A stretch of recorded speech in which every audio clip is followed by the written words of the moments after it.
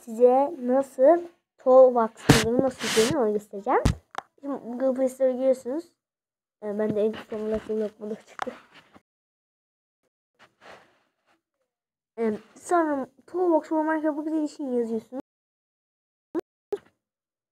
Toolbox for Minecraft PE yani MC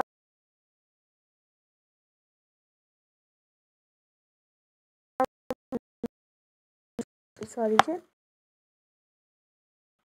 uyumluysa. Şimdi bloktan çıkıp buraya giriyoruz yükledikten sonra.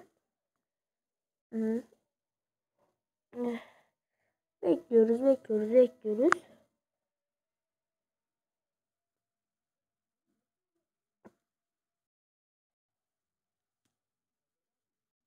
Sonra Minecraft'ınız açıldı değil mi?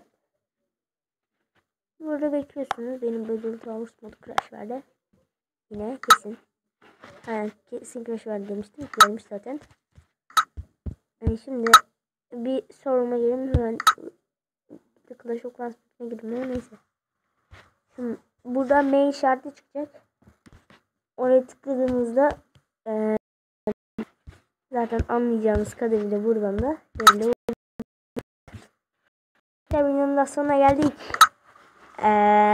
Hoşçakalın. Görüşmek üzere ve bye bye.